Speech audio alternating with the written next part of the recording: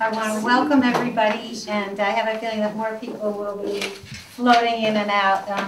I want to especially thank the legislators who came and who will be coming. Representative Skulczyck. Very nice, yes. Representative Conley. Thank you. And we are expecting Senator Kathy Ostin, Representative Joe De La Cruz, and Mike France, and Representative Melissa Zebron from Colchester. So this is the worst week probably to have a meeting. So we really appreciate you coming because of the budget issues. And so I want to make a couple of announcements. The League of Women Voters is sponsoring this. We of Southeastern Connecticut, and we definitely welcome everybody. But speaking of budget, I wanted you to know that we have a statewide meeting on the budget. It's called Connecticut's Fiscal Crisis, where we are there and what can we do. And that's, even though a budget I hope is passed by then, we are going to have a talk about a budget in flux and creating uncertainty in sectors. And this is a statewide conference. It's in Hamden. You can find it on the Connecticut League of Women Voters website. And these conferences are excellent. I live in Mystic, and I always feel like, oh, Saturday morning, do I want to drive to Hamden? And I usually do, and I'm almost always really pleased about, I'm always pleased about the quality of the talk. So I encourage all of you really to get background and to go to that. What's the date, Irene? The date is October 14th, Saturday, 8:30 to 1. 14th? 14th, right. And what's the time? The topic? Time. 8:30 a.m. And it really starts at 9. They have coffee at 8:30. Also, National Voter Registration Day. Everybody knows the League of Women Voters does voter registration. That's next 2 weeks, September 26th on Tuesday, and we're going to be at Norwich, Otis Library, Groton Public Library, New London Library. If you want to help register voters, it would be delightful to help you learn how to do that, and we'll be there all day at all the libraries. I think that's all the announcements, so I'll just get on with introducing our speakers and thank them for driving all the way down Ardwood and having to go all the way back. State election enforcement staff, Shannon Kief, who's the chief, right? No, a particular legal program director. Legal program director, and Lindsey Lueng, and I have heard you've been there right from the beginning of the program. Yes, correct? Shannon too. Yeah. Yep. So thank you for coming. We asked to gather people today because we had a really interesting meeting with Senator Heather Summers a couple of weeks ago, and we knew that she had concerns about the citizen election program, which is what we're talking about tonight, the program that funds people to run for state offices in Connecticut. And she had concerns, other people had concerns, and so we wanted to explore some of those concerns, see what the information was, and all of us went, and we found it a really informative meeting. So this is kind of a repeat for other representatives to talk with the state people who know so much about this program. So you all have an agenda, and I think you have one too, so we'll get started. Thank you. So thank you for coming out today. I know it's a beautiful day, hard to come in. We're here to talk about the Citizens Election Program, which is one of the leading reforms in democracy in the nation and the most successful. And it's right here in Connecticut. It began in 2005 in response to a parade of corruption scandals. Not just one scandal with lots of people involved, but literally parade after parade after parade with its own special cast for each one at all levels of government, from local government, the mayors, all the way up to the governor who went to federal prison as a result of what happened with him. The response from the Connecticut legislator and from Governor Rell was decisive. They adopted one of the strongest reforms in campaign finance in the nation. A cornerstone of that campaign finance reform was the Citizens Election Program, which means that your legislators here in Connecticut have a unique choice to decide to run by relying on their constituents for support. They don't have to go to special interest PACs. They can stand alone with the people who live in their districts and make the decision to run and compete on a pretty level playing field by choosing the Clean Elections Program. In order to compete, all they have to do is come in and say, I'll abide by the rules. There's strict expenditure limits, not just on what you can spend, which is the small dollar donations you receive from your constituents, and then the Clean Elections grant, but also on how you can spend it. Obviously, if you're spending public funds, you're required to spend them carefully and with a great deal of transparency and accountability. That said, almost 85 to 90% of your sitting legislature has chosen to do that, and 100% of your statewide constitutional officers since 2010, when the program first began for statewide, have been elected in this way. They've turned their back on special interest funding and stepped forward to be funded by the voters of Connecticut. The way the program works is you have to raise small dollar donations of between $5 to $100 from real human beings who live in your district, who vote for you.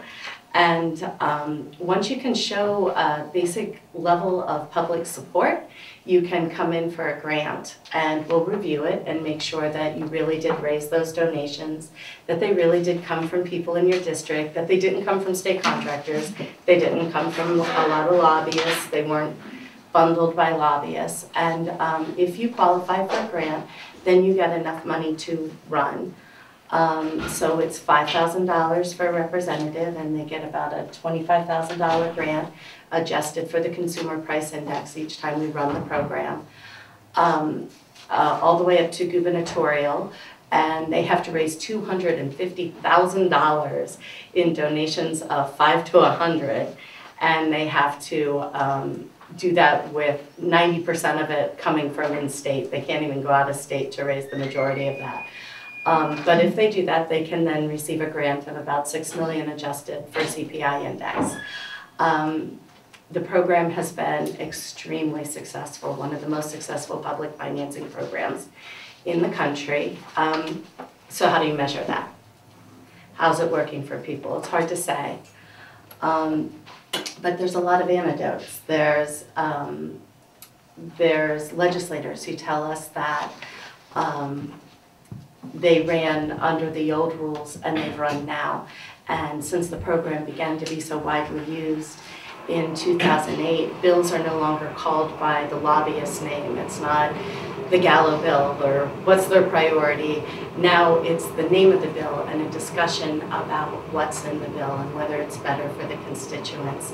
Connecticut was one of the first places to pass GMO labeling. And the lobbyist who worked on that told us that she thought that the reason that she had been successful in Connecticut was people were free to choose what their constituents wanted, and they didn't have to look to whether they were going to have to turn around and look for donations from the big companies that were opposing labeling. Another anecdote is the two bills that passed right after public financing came into play. The first was the bottle bill.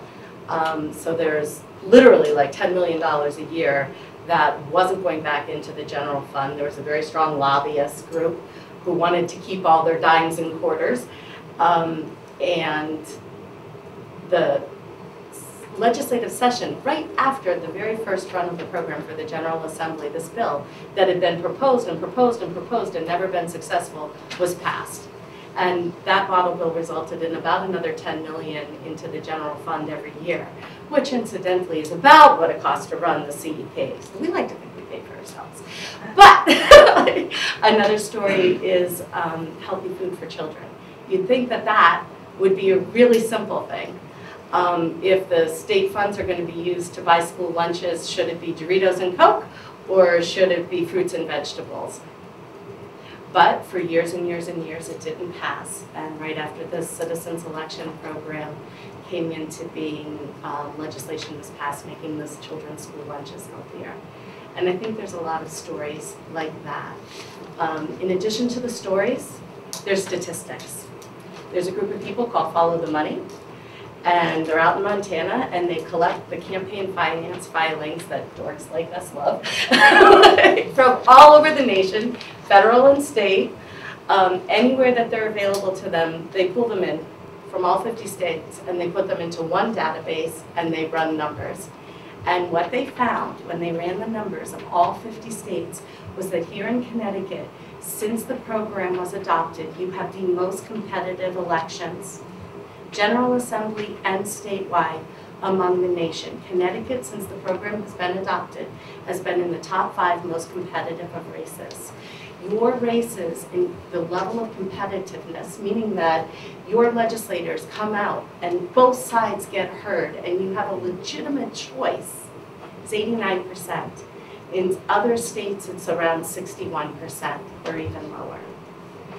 And I think, again, the reason for that is there's enough money to be heard. There's enough money to run a real campaign and get your message out. Whichever side of an issue you're on, whatever you want to say, it doesn't matter unless you can be heard. And the Citizens Election Program allows you to get a base level of support from your constituents, from the people you will get to vote for and be speaking for, and then get your message out and ask them if that's the message that they want to represent them. That's a really unique and powerful thing that's happening here in Connecticut. Backtracking, what's the option? And I think that's a really important question too, as especially now the Republicans have proposed doing away with the program. They're due out with another budget today, and we'll have to see whether they're continuing to propose doing away with the program. I think the most important question there is, what are the alternatives that are being offered instead? Because no matter what happens, if the program isn't strengthened and nurtured and protected, something else is going to happen. And I think what else is going to happen is statistically available to anybody who wants to look at the Follow the Money stats that have been collected, or just look at their newspaper and read about what's happening on the federal level in other states. Legislators, you know, and here in Connecticut, thank God we have dedicated people who are balancing their work lives and their public service, and they're able to do that. In other states, they have to spend full time trying to get people to donate $50,000, $100,000 to them just so that they can run again. That's a pretty significant difference in what it means to be in public service. Are you just raising money, or are you actually representing the people that you have asked to vote for you? And when you look at how it works in other states that don't have the public financing, again, the statistics from the Follow the Money folks, in those states, the winners have raised and spent more than 2 times more than the people who come in behind them. So it's not the voters who are deciding, it's the amount of money that they have to spend. And that amount of money is coming from groups that have a lot of money. It's coming from businesses, from very wealthy individuals, and a lot of self-funded millionaires. The 2 most expensive races in 2014, that's the last race that they were able to analyze the data for. The 2 most expensive gubernatorial races spent more in those 2 states than all the other gubernatorial races combined.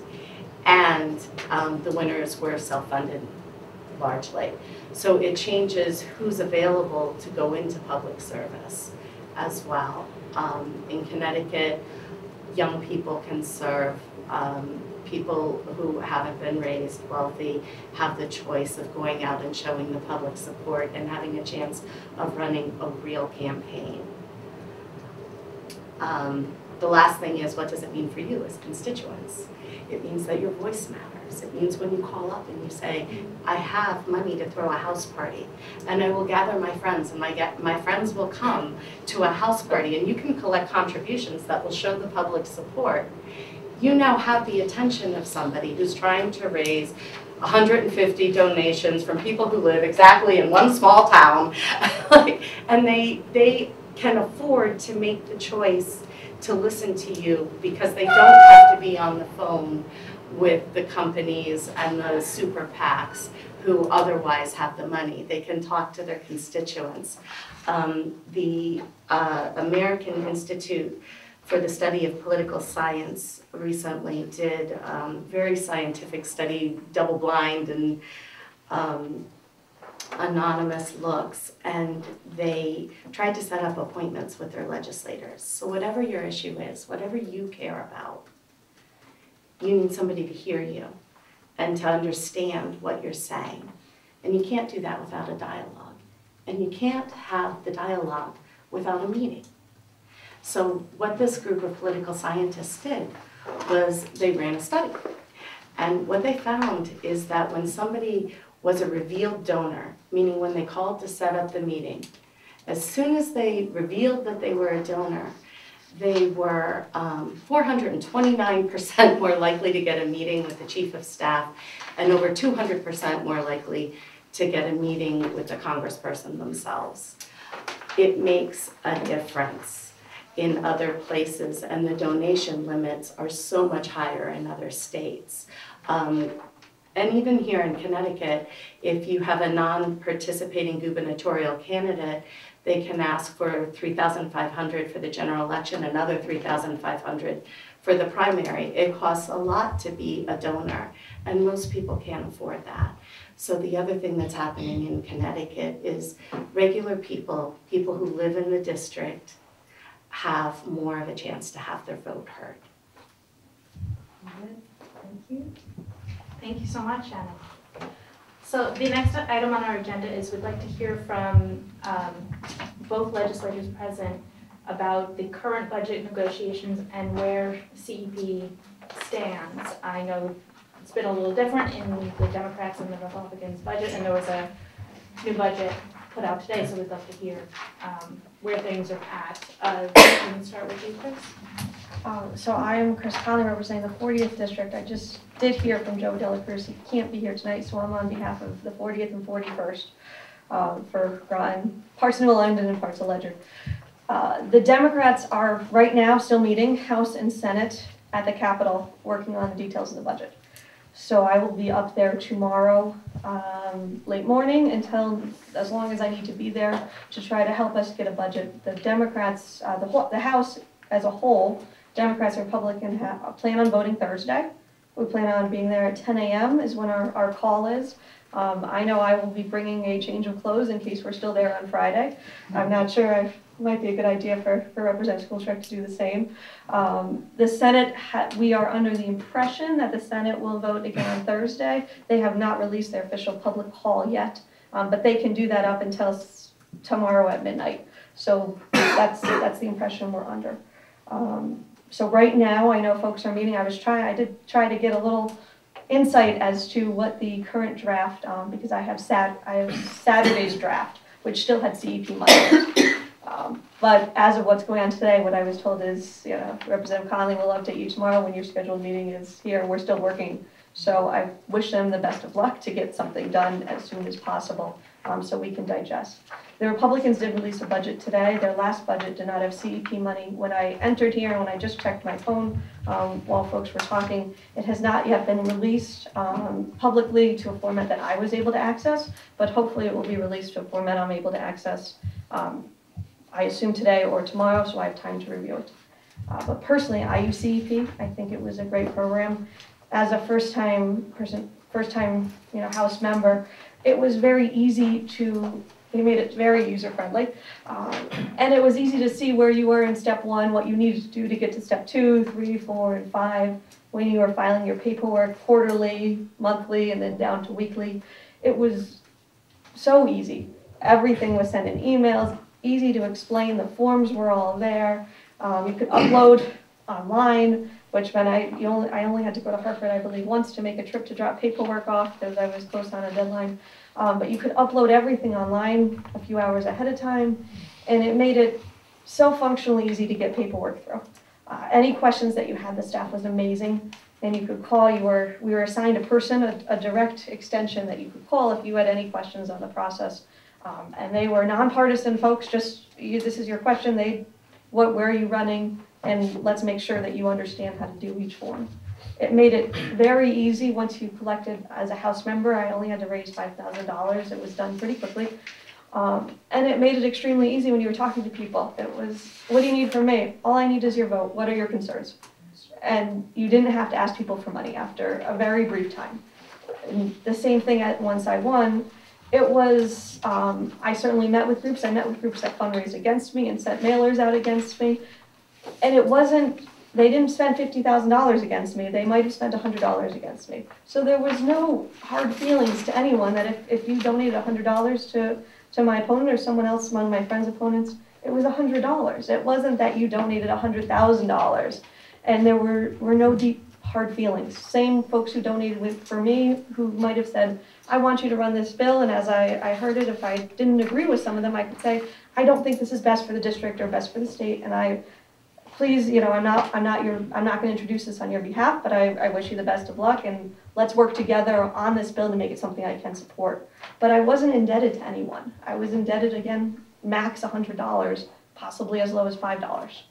So it really opened those discussions as to what bills do you support, and reopened those discussions with folks who didn't support me because they still were entitled to be fully represented, that no doors were closed upon them. Some of my concerns on the program is I do think, and many of my colleagues agree with me, that if you're running unopposed that we should reduce the grant for that. It's already reduced if you're unopposed.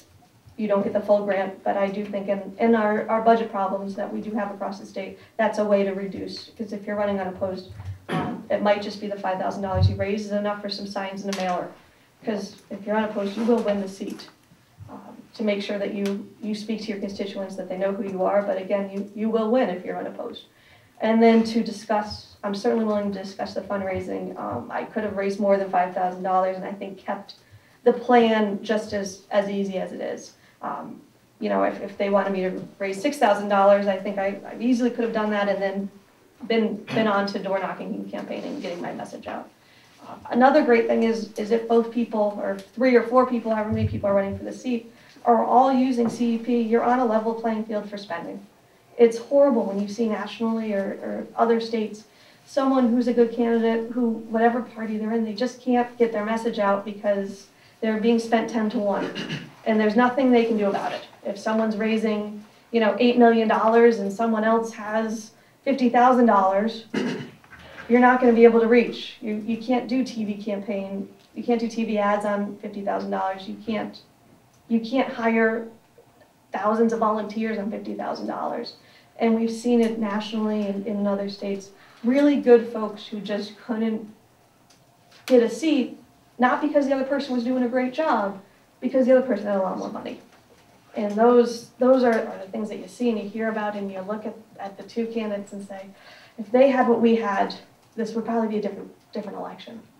And I think keeping it fair and keeping it open, allowing young people like myself who aren't independently wealthy to have an easy path that we could simply raise $5,000 from our local folks and then concentrate on campaigning, getting our message out, and then start focusing on what can you do in the law to help your state and to help your community is really what we're looking for. So I hope that the program continues. Thank you for that. Can I clarify and make sure I understand maybe other people too? So can you tell us in the Democrats' current budget or the last draft that I saw, what CEP fund, because I know it was reduced a little bit. It was reduced a little bit, and they terribly. not terribly. I don't have that exact number off the top of my head. The 2 areas that were discussed, and because the budget was not fully written up yet in the final format that I saw. It was discussed for people who are running unopposed. Again, that's in my caucus a wide agreement. You will win if you're unopposed, so let's save the state funds for others. And there were heavy discussions on increasing how much you have to raise. Thanks. So instead of 5, again, if I raise 6, if I kept the same total grant money, it means the state of Connecticut would give me less. Okay. So that would help the budget. Okay, thanks. And Dr. Skulczyck, Thank can you you. tell us where the Yeah, sure. Republican budget is at? I am a Republican in the room, maybe one or two others. And I appreciate being here and being a part of this discussion, and certainly understand the importance of the program. I am a hypocrite, and I took advantage of the program to get elected. So if you're videotaping, if you know anything about me or want to learn about me, I just tell the truth, and that's reality. I am opposed to the program in some of the fashion that for which it's used, but if you do want to compete, as my colleague said, you're going to have to participate in the program. But let me be very clear about.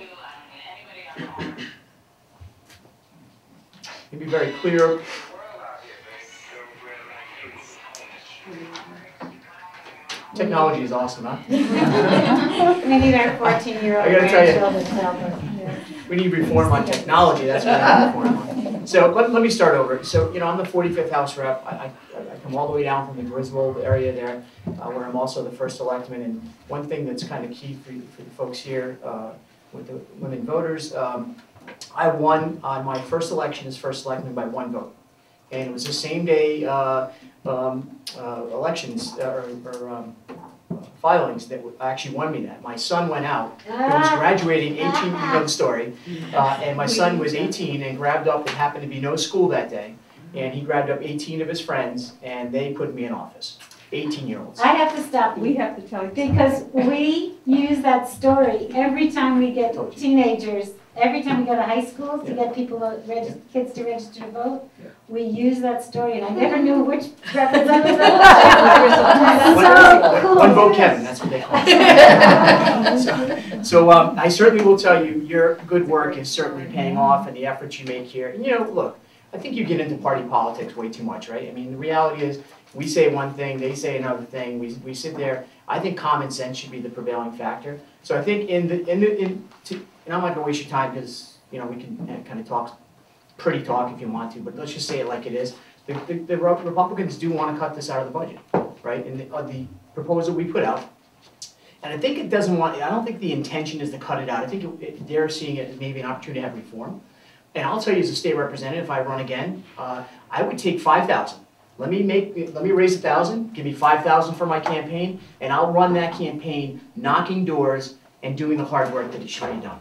So I think that's some of the conversations, and it gets a little lost in, let's just cut the $10 million out of the budget. I kind of can see it being something where maybe we could see a little bit more control on the spending piece. And that's not to criticize the good work you folks are doing. I think you do a great job. Now I'm going to get audited really bad. But That's random. in all reality, I think the program does have a place. I just think some of the concern is, and to speak truthfully honest, we saw some of that in our own elections locally. We saw some really dirty play go on. We saw some mudslinging from outside the program, and that's going to happen. I don't know how we can establish some laws to stop some of those big packs, right? The big groups. So I think some of the concern we would have is, how can we look at reform, participating in the process of this, and not having necessarily reform, but maybe looking at the fiscal piece. I think for a state representative to run in, I covered 5 towns, we covered 20+ thousand people in our districts. I think $5,000 actually, I spent, I think $900 as a selectman race for a couple thousand votes, but I think the hard work that I would like to put out could be under that $5,000 cap, and I would be all for that, personally. I don't necessarily know how it would play out. It certainly I think that the program, as was laid out, it is a very well-run program. You pick the phone up, you have a question, they're answering the phone. They're partisan. They're not partisan. Rather, they're very much open. They share and they give you good direction. It was a successful relationship. But I think from a fiscal point of view, right? That's all I'm kind of tidy back to. Fiscally, I think we could do some different things with maybe the amount of money that's spent on the program. I don't think that has really any devastating effects towards the program. I personally, I'd have a tough time saying I wouldn't support a program like this if it had a little bit of different fiscal note to it. That's sort of the position I take. I also think that we need to look at the outside influences. Even in my own race, I got a lot of outside influences from powerful groups that were supporting me, probably just because I'm a Republican, right? They didn't know me, never had sat down and had coffee with me, but that's just a reality. And I see on the other side, there was a lot of support for the lady who I ran against, who's now one of my good friends. Tracy Hansen and I have become friends through this situation. You know what we found? We kind of got a little grossed out by the whole process. Kind of did. And, you know, I might be sort of maybe on my way out of politics someday, right? Because I'm kind of telling you the whole experience up there, it's a little icky. Because every time we got, during the process this year, as was laid out, we get somebody at our door every day, a line of people trying to convince you that their bill is the biggest thing in the world and you better vote for this bill because this means the world's going to end if you don't vote for this. And I will tell you, I was reminded several times how many dollars was thrown my way. You know, that is a true fact. But I think the special interest groups that exist in today's world, not just in Hartford, but in Washington, D.C., it's gross. And, you know, if you really want to work on something, ladies, get some term limits. Let's really work on something like term limits. Let's get rid of the professional politicians that kind of sit there time after time after time. I mean, that's something I would recommend. I'd be supporting that. But I don't necessarily know that's on your agenda today, probably not. So that's my 2 cents. I don't know what's going to happen with our budget. I can tell you that it's certainly not going to be our budget that's heard on Thursday. The Democrats will be following their budget as we understand. And there's pieces of this budget that they put up that are good.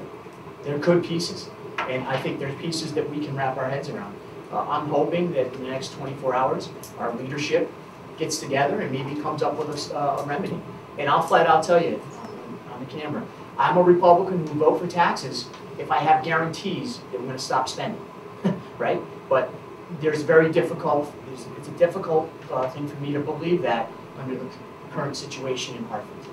So, but if we can see some of that over the next 24 hours, we can cross our fingers and pray we might see some success. I highly doubt. I will be bringing my clothes as well. I actually have some up there ready. I have a blanket and pillow too. And we will certainly be hopefully trying to do the good work that needs to be done for all of Connecticut's residents. I do want to say that my comments are not a reflection of the program or the efforts that have been made and the statistics. You can't argue with the stats, right? Maybe you can. Sometimes you can. But I think it has helped the state clean up some of the problems. But I just think some of the money that I don't have more of that organic, let's go back to Mayberry kind of campaign kind of person. So that's kind of my perspective. I think we need to do it on a little smaller budget. It's kind of, I'm finding it pretty nice to hear threads of agreement between the two of you, and I hope that your parties can also have that kind of approach and work together. We can disagree too, though. Yeah, and even our budgets do have, there's a substantial percentage of the Democrat and Republican budget that are the same. Yeah, it's really melted together. And even the things we vote on, over 80%, I would say, Kevin and I know we're in opposite parties are voting the same way. Exactly. There's probably 15 to 20% that we feel differently, and that's why different people elected us. And when those times come, we press the button who feels best. I mean, if we're going to talk into that, and I just want to say, and I'll stay, you know, I'll come back, and I have no issues. I worked in the prison system for 21 years, so I'm very comfortable in rooms where people might not necessarily like me so much, so I can handle that. But it's not that I just want to be open and have an open dialogue. I do have a selectmen's meeting about the Griswold gun range, if you know what's going on with that. We're going to waste $30 million and build a gun range when we, you know, have a major budget issue in the state of Connecticut, so I have to go up with some folks that are rallying up there tonight. So at some point I meant to sneak out of the room. Sure. But, you know, to that same point, you know, we voted on 2 key things this year. We voted on the pension reform system, which, when I say reform, the refinance back in February. And we also voted on the contracts for the state union workers. As I said, I'm a retired state employee. I did 21 years. Most of my friends and my family are state employees. The union workers in the state are great people. They're hardworking people. I always use this stat. We're the 3rd highest per capita income in the country. We're the 4th highest unionized workforce in the country. in this small little state. So if Republicans think they're going to get elected without understanding the importance of what the middle-class, hardworking union workers deal with, they're crazy. And I get up on my own caucus and argue and fight and tell them what a blue-collar perspective is, because that's who I am. But I can still be conservative. But to that same point, that was the two key points to this year's, I think, sort of budget, is we have two things that have been already done, have been taken off the table, and it is predictable that we will see that increase our next year's budget the year after, and it's locked the hands of the next 2 or 3 legislative sessions, as well as the next 2 governors. And so that's tax increases. And I'm not going to sit here and sort of, because I respect the position we all take, but as a unionized workforce person and also a person who gets a check every month, I want to continue to get that check. And I fear that the restructure in the future, that we probably won't even be in office, or maybe you will be, I probably won't be, the conversation is going to be different. They're going to be really struggling to find money. It's going to get that bad and ugly. So I feel like maybe that had a lot to do with it. And to be quite honest, the special interest of union officials who are right among us every day in our conversations at the Capitol, that's a huge lobby group that we deal with. And I think that needs to be said. So if you really want to look at some reforms, some of that is also to be discussed. So it's clear from what everybody's been saying, but especially what you've been saying just at the end here, that there are lobbyists that have a lot of power. What would you suggest to those of us who support the Citizens Election Program? What would you suggest we can do to support it and help to sustain it, keep it going, keep it funded at whatever it needs? Say, there are lobbyists on all sides of every issue. So it is, I think Representative Skulczyck mentioning just union lobbyists is not correct. There are the business lobbyists, there are municipal lobbyists. Every group that you can think of has a lobbyist. So we actually have a League of Women Voters lobbyist. League of Women Voters lobbyists, who were talking to us I remember talking to you guys several days about League of Women bills that you guys wanted to have come through. Lobbyists is part of government. If the issue that we want to deal with is lobbyist spending in elections, that's a completely different issue than lobbyists trying to get bills through. And I think we need to be clear that those are separate issues. By me taking CEP money and only raising $5,000 from my local folks, I did that before I even had any meeting with a lobbyist, any endorsement meeting, I had raised my money. So when we went to those, and you go to your business endorsement meetings, you go to your union meetings, you go to your teachers, any workforce that you want, you go to your realtors, they have lobbyists, and they have endorsements. Oftentimes they would say, okay, thank you, either they tell you if they were endorsing you at that moment, or they'd say, we're gonna email you. They would always say, have you raised your money? And I could proudly say, yes, I've maxed out on my money. So all I'm looking for is a vote, or help.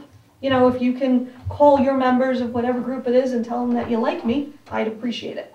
But I didn't need any money from any of those folks because I had maxed my money out. And I was proud to say it. All I need are votes. They will continue regardless of what happens to CEP. Those folks, when bills are up, have a different job. And they are trying to get their bills through.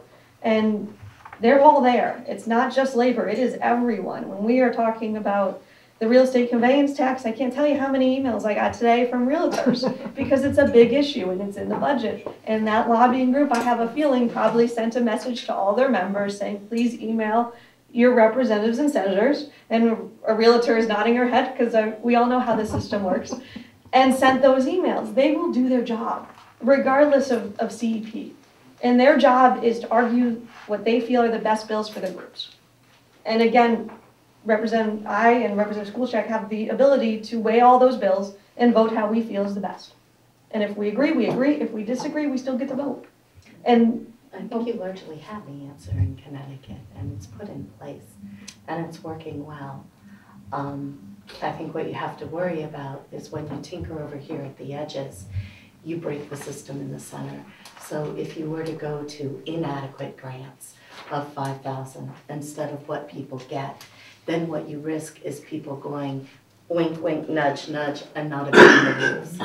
And pretty soon you get secret coordination and you get people violating the program. You get the kind of scandals that we see that result in court cases that go on for years and massive fines that put a stain on everybody involved.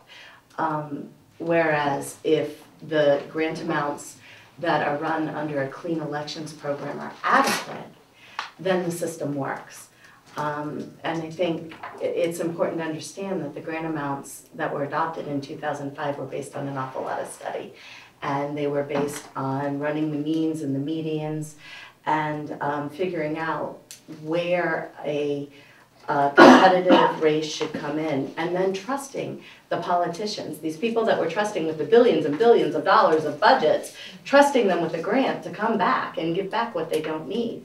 And historically, so far, every year they have, we get 10% of the grant back about. I couldn't check. Thank you. And we'll be publishing that, what people give back, and that's because people spend what they need and give back what they don't.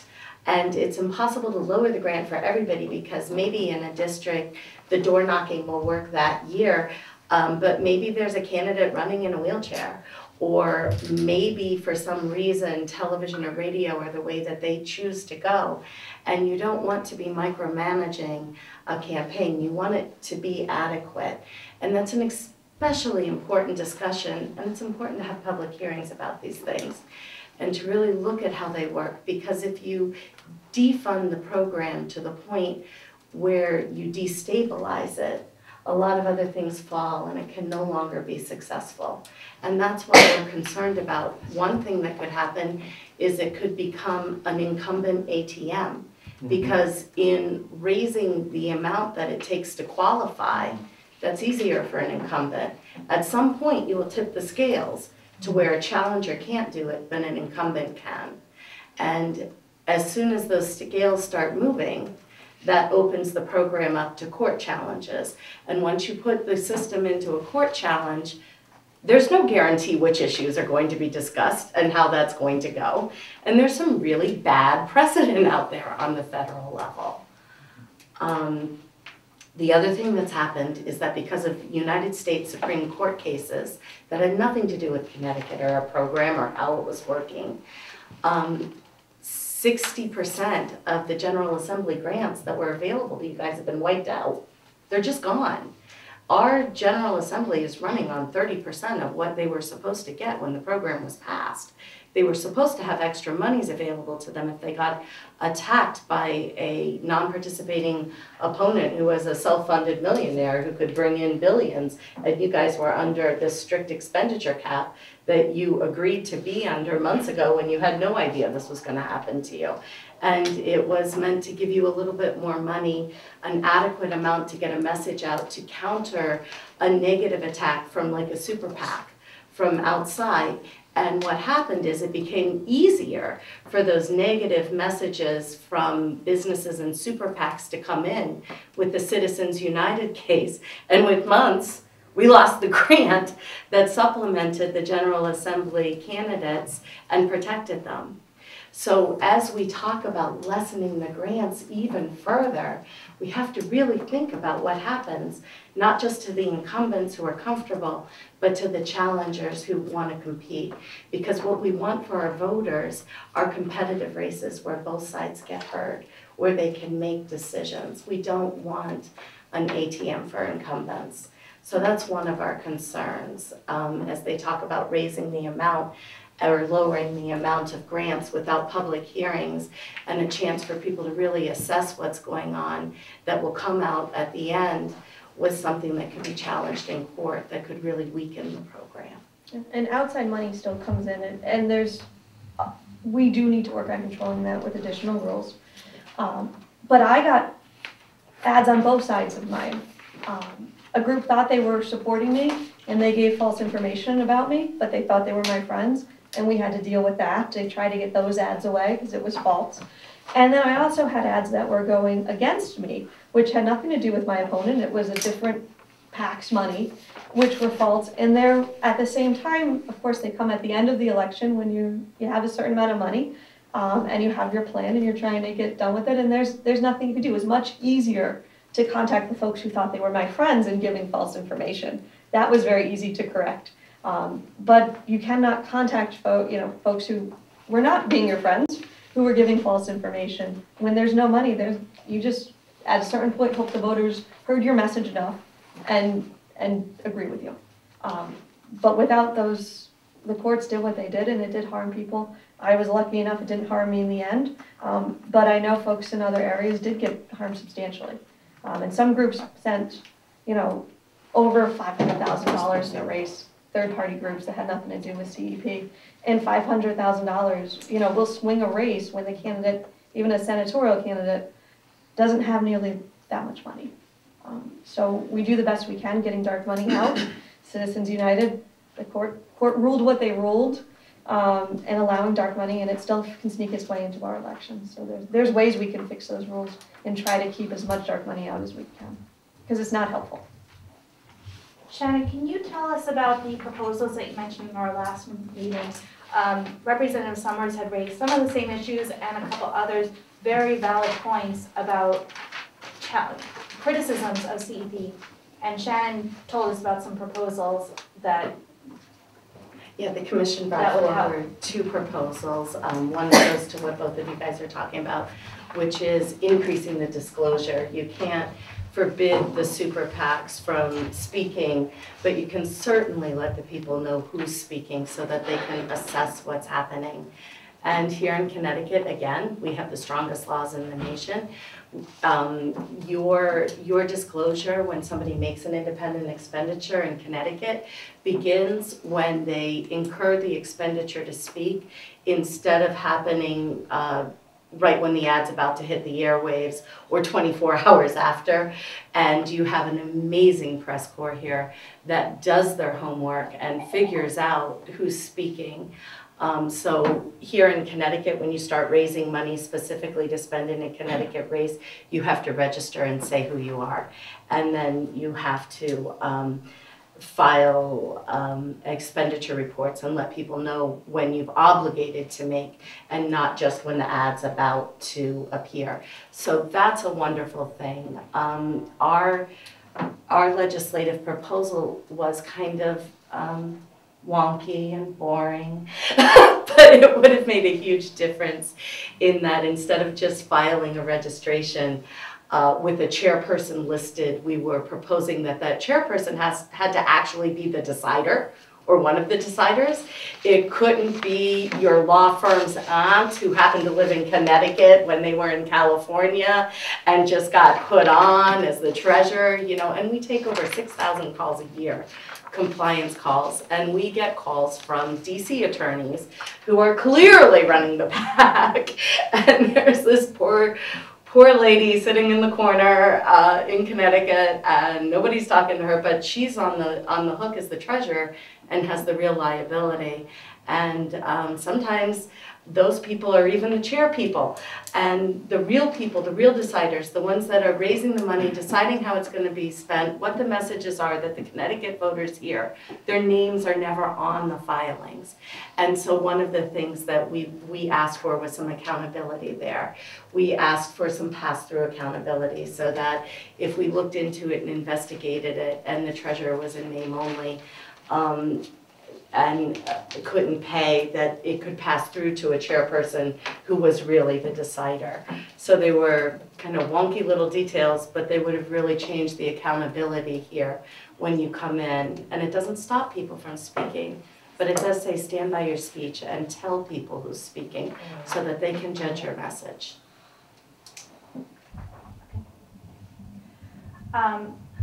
What we wanted to ask both of you is two questions. Will you work towards or commit to, with the current Democrat budget, that there wouldn't be any more severe cuts to CEP at the last minute than what has been currently proposed? I will work to commit to that. If it comes down to, will my town lose? My town's facing a very substantial education cost, as we know. And with all aspects of the budget, I weigh pros and cons. CEP is very, very important to me, though. So I will be one of those arguing to not reduce CEP anymore. If I'm told this is the best deal we can get and there's another couple $1,000s off, can you live with it? I might have to make one of those hard decisions, but that's what we do there, is we make a hard decision. I'm not in favor of eliminating CEP at all. And so, Would you? you know, my opinion is, you know, still the same. I would be in favor of seeing some reductions, and I respect your position. This is what you do every day, and I'm just a part-time legislator. But you know, fiscally, we're just as laid out here. We're all broken. I mean, our education systems are facing some catastrophic changes, and that's across Connecticut. I mean, in southeastern Connecticut, it seems, and not to make us feel any worse than it is, but we're really being hit hard. And if you look at the numbers in Groton, for example, it's amazing what's happening to, you're closing schools down. And my wife's an educator in Plainfield. They are cutting $1 million in the town budget out of the Board of Ed.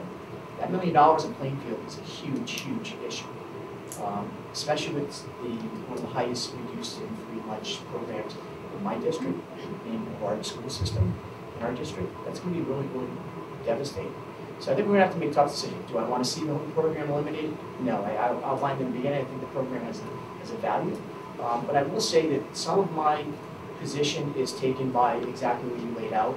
And I'd love to see some reform when it comes to getting the super PACs out of the way, getting the special interests out of the way. There's a super PAC run by Matt Ritter. I'm sorry, it is what it is. Here it is. Sorry, it's true. And if we now he's the majority leader. And so when you see that happening out there, I just want to clean for everybody. That's what I'm talking about.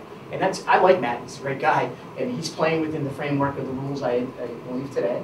But those are the problems. We have people that are sort of towing the line, I think, a little bit, and kind of dancing back and forth. And I think we need to clean it once and for all. And I think I would certainly get around supporting that. But next legislative session, we can look at different laws and strengthen that and work together.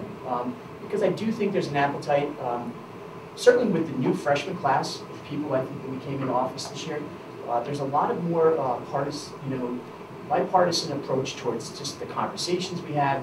And yeah, I can agree with you. Maybe it's not everything I want, but you know what? We can kind of find that happy medium. And I think I'm optimistic for that happening. And in regards to the budget, as I said, we put a budget on the table that keeps this program, but doesn't devastate education, public safety, mental health. There's so much going on. I mean, the opiate issue, right? I don't know if, how, I'm sure you're affected down here.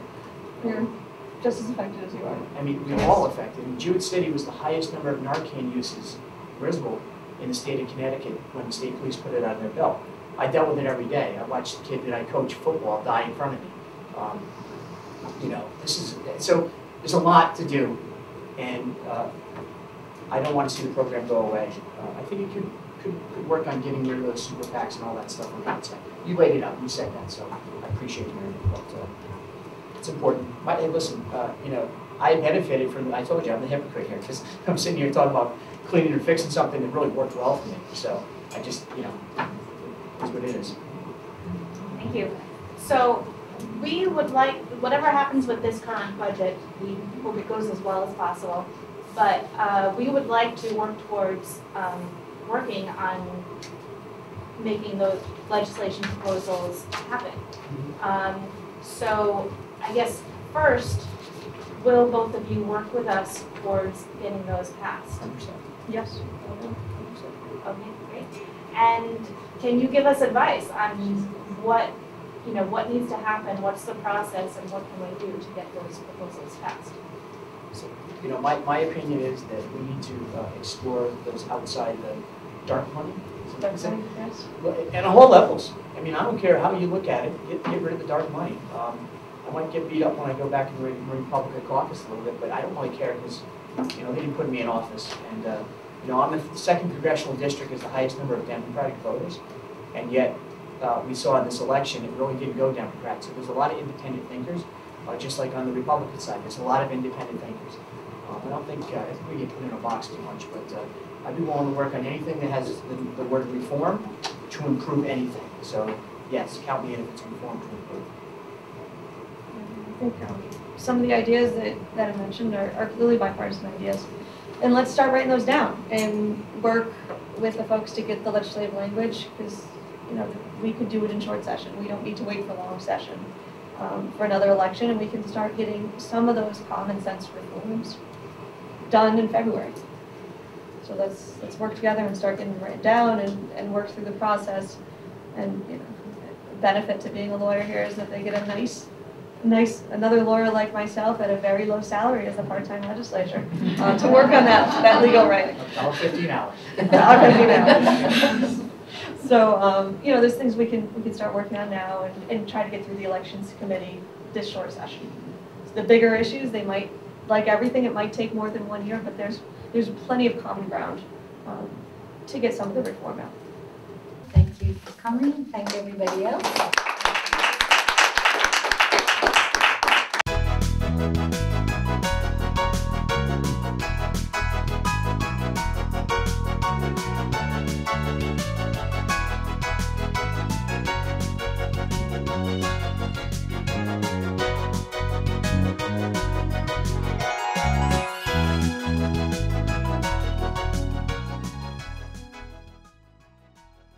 There's a lot of money that comes around.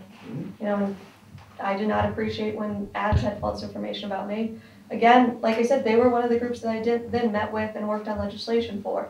So as much as I didn't appreciate the negative ads on myself after I got the position, I then worked and wrote an amendment for one of their sponsored piece of legislation to get that law through that benefits our business community. If someone had spent $500,000 on me, I don't know if I would have been as pleased to take a long meeting or to write an amendment to fix a bill. Luckily, you know, my race, although I didn't appreciate the ad, it was not anything that I took personally. I then worked with a group to further good legislation. But it wasn't $500,000. Representative Skulczyck, I appreciate what you say about term limits and how important they are. Could you talk about how CEP helps bring about new candidates and term limits? Because it seems to me from hearing this conversation that actually your primary goal for term limits would be helped by a CEP financing and good support of this program. So if you could just explain that, because it seems like a contradiction a bit. It does in a way, right? And so what I guess maybe, you know, this is still a new experience for me and being in Hartford. And I will say that the CEP money that I benefited from, I will apply again for the CEP money. Because if I'm going to compete in a race, how else are you really going to compete? And that's sort of, I think a lot of Republicans were force-fed that decision. No matter if you wanted to think that way or not, they might have went out screaming, but we did it. And so my reform, or my point is maybe some of the more reform stuff that needs to be done with CEP. Not so much, as I said, I'll support it if it doesn't mean the cuts to, you know, across the board for everything else. I think we need to just look at cleaning up to the same question we first opened up with. And I can see all the eyes looking at me. It's exciting to see all this interest. But, you know, the reality is, look, I am conservative in a way, and I want to see it equal and fair, as my liberal friends do as well. That's not a, we don't own that type thing, you know. It's everyone wants to see a fair race. Unfortunately, the special interests to get involved, CBIA, I don't care who you want to say it is, union officials, whatever, across the board, they come out and set their own agendas. They said, and we cannot talk to them. We can't direct them and say, don't say this or don't say that. You know, so it makes it very difficult for us to have any control. So to say that I allowed them to support me, or it is true, I certainly fill out the questionnaire and they got involved in my like-mindedness to business development that can save the state of Connecticut, in my opinion, by bringing jobs and putting people back to work. That's my energy to sort of have that conversation with those folks, right? But I don't see us doing away with the program. But I have some of my best friends in the legislature, our folks who have been there for a while. One of the women who have been there she was there when they brought the income tax, you know, that one. And I needed to know, how do I file an amendment? How do I get this great idea I want that the chair isn't really nearly as excited about it as I am, which happens a bit in legislature. She was who I went to. And I was there one day where she missed a couple votes because she had a constituent in her town that had an addiction problem and couldn't get into rehab. And she, instead of coming to vote, got someone into rehab. She does an excellent job for her community and has been there for many years. and will probably be there for many more years, and if I lived in her town, I'd probably vote for her too.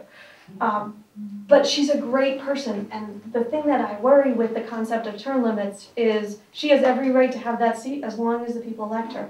And she's doing a great job not only for her constituents, she's doing a great job for the freshmen and the young people, and even I witnessed her helping a more senior member get a bill through. To make sure that those bills get through that are very important to everyone's community. And when you have a senior person taking that leadership role for everyone, they certainly deserve to be in that seat. And if she wants to be there for 10 or 20 more years, God willing, I hope she stays there. But again, you know, there's 151 folks, and if you point to a different person at a different seat, I don't care what side of the aisle, and you say, what did they do for their constituents? There might be some out of those 151 folks who you don't have a lot to say about. Their constituents need to vote them out. You know, I look federally, I'm glad we have an 8-year term for the presidency, because that one, and you know, needs an 8-year term. But you look at Congressman Portney, I don't want him going anywhere to help us in southeastern Connecticut. I want him holding that seat as long as he can, because he helps us greatly. So I'm not in favor of term limits in the state of Connecticut. If we want to do a governorship term limit, I would consider it. Usually those folks don't stay in those seats very long anyway, because of how the tides turn and what a difficult job it is.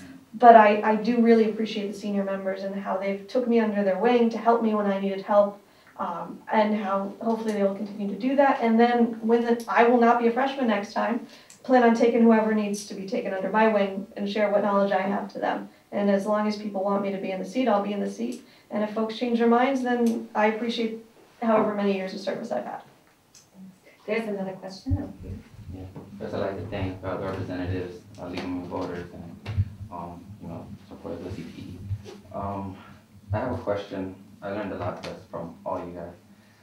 So similar to how lobbyists aren't the problem, the money is. I feel like the term limit isn't a problem. A non-representative democracy is, right? Representative Kevin, you mentioned term limits.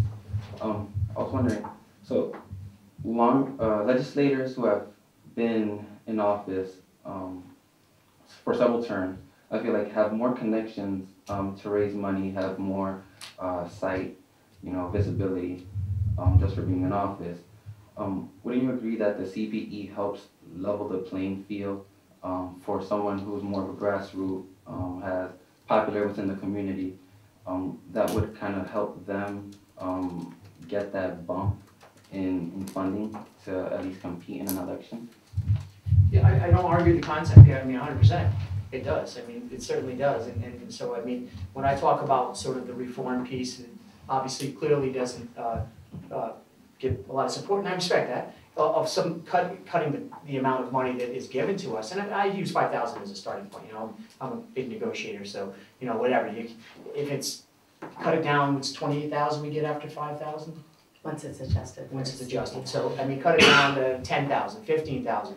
I just think that, you know, and that's not a lot to move.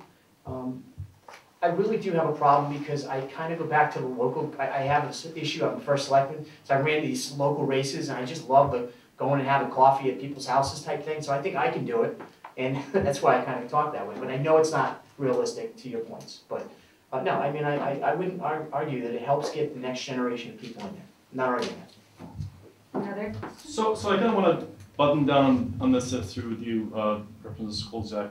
How does cutting grants help diversify or help our representative government if, like my colleague, my friend was saying, if you're making it more difficult for people to raise money against an incumbent, how does that help reduce the unending, 20 terms or 5, 6. I mean, again, it makes it more difficult for someone who's challenging an incumbent to actually challenge them. If you're going to be cutting their funding by their grant funding by any amount, whether it's $10,000 or $20, right? I mean, I think it probably would make it a little more difficult, if presuming both candidates qualify. Now, maybe we should have a law that mandates this is the only way you can run. You get 5,000, 10,000. That's what counts. Yeah, not well, constitutional. That'd be voluntary. Completely unconstitutional. What is Lawyers, but my point to that is, I agree with you, what your point is. I still think that we could do it on a lower level of funding, allowing us, and it has to come paired up with getting the dark money, black horses out of the room, who come in the middle of the night and drop leaflets about her or about me, and you gotta get them all out of there. I clean it all up together. And maybe that's I'm maybe living in some kind of, fairy tale, but that's kind of the dream I guess I would have. I guess if I could, I had another question for the I don't know if I call it the regulators, what do I call it? The administrative officials. Is the constitutional decisions, is that what makes it difficult to regulate what types of information are allowed and the money that's spent on them? Is that what makes it so difficult to? Absolutely, and honestly, you don't want to stop speech, right? Right. You want everybody to have a voice, whether you agree with them or not. You want everybody to be heard.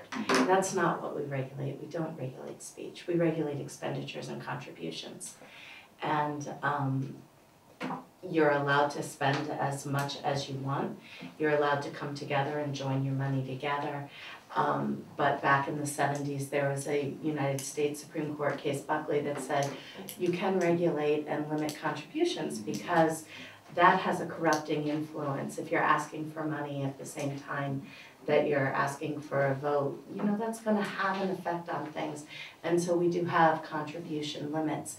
But in talking about like the independent spenders, there are limits on what they can do. They can't coordinate. They have to be truly and wholly independent from the candidate. If they're talking about, if you vote for me, I'll do this, like you said, that's not good.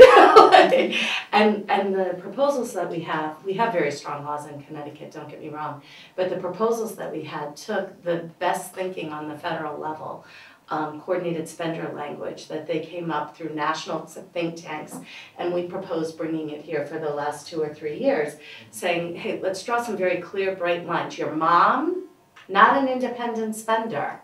If your mom starts a super PAC, not an independent spender.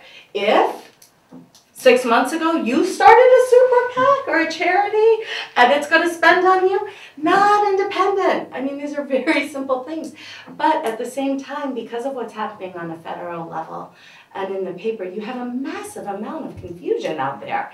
And we have very good attorneys calling and saying, my client's daughter is thinking about running. And he's wondering if he should register the super PAC now to support her. And you're just like, really? No, he shouldn't. Not here. Not here, right? Please. Because of the CEP, because it's voluntary, because there are options, because of our already strong laws, we have so many fewer problems than other places. And the proposals that we've been bringing forward, the proposals that we hope to work with you guys on, are to increase the disclosure and the transparency so that people can make better decisions about what they hear. We can't stop what people hear, nor would we want to stop messaging. But what we want to do is make it possible for people to know who's speaking to them so that they can maybe judge why and decide how much they want to listen to that message. I want to, I think we're going to wrap it up because I know Representative Skulczyck. It's been said 7 different ways. I've had that battle my whole life. Kevin's on it, but Skulczyck. Skulczyck, okay. Needs to go. I'm going to let you go and thank everybody for coming and let those who can remain continue the conversation. But I am so pleased that we got a representative from each party who look like they are really interested in working together. And I'm willing to come back if you ever want us back, so we'd be happy to. All right, and certainly thank you guys for working nights, and I know you don't have to do this and coming down.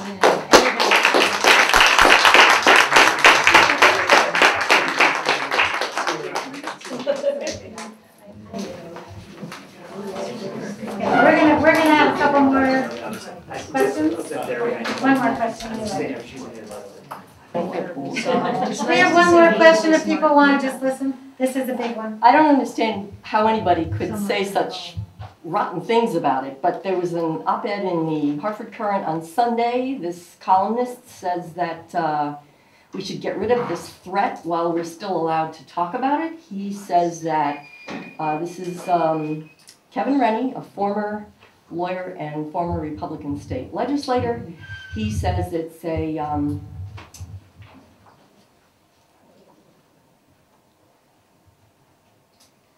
let's see, by raising contributions of $100 or less, they received loads of public funds under this generous scheme. The thing is that he seems to be convoluting two things, because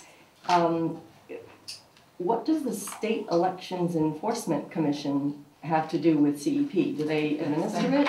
That is you. We run it. Well, he claims that you're obstructing free speech. Yes. Now, I think he's throwing the baby out with the bathwater. If he's got some free speech issues, it seemed like he was not exactly addressing them. We don't regulate speech.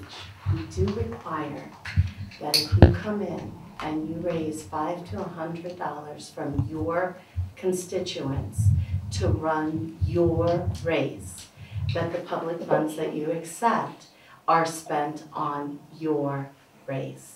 So one of the big concerns that a lot of people on both sides of the aisle are expressing, and part of our transparency initiative with consultants, is whether or not the money that's being given to people for their race is being spent on their race. And so the enforcement case that he is reacting to, that was before my agency, was a situation where candidates had used money that was given to them for legislative races and used that for a mailer that 50% of it was a statement on the gubernatorial race. And so for us, the issue wasn't whether you could talk about another race or how you felt about the governor. It wasn't a speech issue, it was a money issue. So if you take money for your race, you spend it on your race. If you want to put out a mailer like that, that's fine. You need to just make sure that the mailer is paid for by the appropriate people with the appropriate money. So for example, 369 towns in Connecticut. They've all got town committees. We've got a state central party. Any one of them could have done a joint expenditure with them and paid for the portion of the mailer that was speaking about the governor's race. So it was for our agency a question of administering the CEP and making sure that the CEP money was spent on the CEP race for which the candidate had qualified. But he wants to dump the whole CEP. Of course he does. Yes. So today, I am representing myself and Joe Delacruz. I can do that as a human being, but if I wanted to send a mailer that talked about myself and Joe Delacruz, or he wanted to send a mailer that talked about him and I, we would both have to contribute towards that. I couldn't 100% pay for that mailer, and neither could he. That's against the rules. The rules are spelled out when you sign and say, I elect to participate in the program. And there were two people that SCCC thinks did not participate correctly in the rules, and they have a lawsuit and they're entitled to their litigation. Yeah. But just because there's a conflict that some representative feels that they followed the rules correctly, doesn't mean we should get rid of the program. You know, there are other concerns that folks have had, you know, that folks have been upset when their opponent is not in CEP and you're limited to a certain amount of money if your opponent can raise more money. That is a problem. Luckily, I didn't have that problem, and you know, if Representative Skulczyck runs again under CEP, his opponent won't have that problem either. When both people are running, you have, under the program, you have a certain amount of money, and if you want to spend it all on mailers, you can. If you want to spend it all on TV ads, you can. If you want to spend it all on, you know, buying yourself a bunch of shoes because you've door knocked so much you've run out of shoes, you can do that too. You can't do that. You should No shoes. But you spend your money how you deem is best for your race, and you're limited, and you can't outspend each other. You know, you can choose to spend it differently, but you have your message, and you craft your message that you think works best for your area, and you put it out there. And at the end of the day, CEP doesn't vote for you. You get your message out to people, and those folks vote for you. And then when you get the spot, you do the best you can. We had this discussion with Senator Summers, and it was so different to me. I mean, I think I'm learning all sorts of other things from this discussion than from that one, so that's been great. We're gonna have one more question, and then we're gonna say goodbye and hope that you take some goodies and look at some of the papers in the back. Did you have one too? No, I just had a question about who's gonna write a rebuttal for that? Oh, yeah, we got that. Okay, got that We covered. got that covered. Working on it and someone else from Legal Women's Lawyers as well. Right, great. Because there was also another one in the Republican American Waterbury paper today that just came out, that was all another criticism. But you want to dump the whole thing because of whatever? Yeah, I don't remember, it was just criticizing the whole program. Okay, thank you. One more question? So I understand that the CEP allows a particular candidate to return money that they don't end up using, which is really good. What is the CEP rules for a candidate that is running unopposed? Okay, so when a candidate is unopposed right now under the current law, they can raise up to $5,000 if they're running for representative, for example. And they can file an intent to abide, which says I intend to obey the rules, and they can keep raising and never come in for a grant but participate. Or they can choose to come in for a grant, and I think they get another $10,000 adjusted for CPI, and then they have that expenditure limit. Our concern with the unopposed grant legislation that's happening now is simply that it's done right, because in Connecticut, you may not be opposed by the other major party, and you'll know that sometime in June. But there can be petitioning parties that come on very late in the race, and there can be minor parties that come on relatively late in the race. And so what we hope doesn't happen is that the ability to participate in the program doesn't go away, that we've drafted legislation and shared it with people. If they want to get rid of the $10,000 grant for budgetary reasons, that they still allow people to come into the program, raise in amounts of 5 to 100 from clean election sources, keep raising and spending, but then if they end up opposed by a minor party candidate or a petitioning candidate sometime late in August or September out of nowhere, they'll still, and those people have the right to come in and apply for a grant. These people over here will also have a right to apply for a grant, and they won't be kicked out of the program and declared non-participating back in June, and then suddenly have a very real, very funded opponent. So we've proposed language, and our hope is just that, not that the unopposed grants remain so much, that's for the legislature to decide, and it's a difficult decision, but that if they choose to get rid of those grants, that they still allow people to participate and safely remain in the program so that they can participate much later if that contingency comes up. So the grant would then in turn come into effect as soon as they're opposed, later in the stage? So we have what's called LAPIGs, lesser applicable grant amount. So you get like the least amount of a grant that you're clearly entitled to. So if you come in, the first day in May, we don't know if you're the party's choice or if you're going to have a primary or if you're the party's only choice and you're going straight to general election.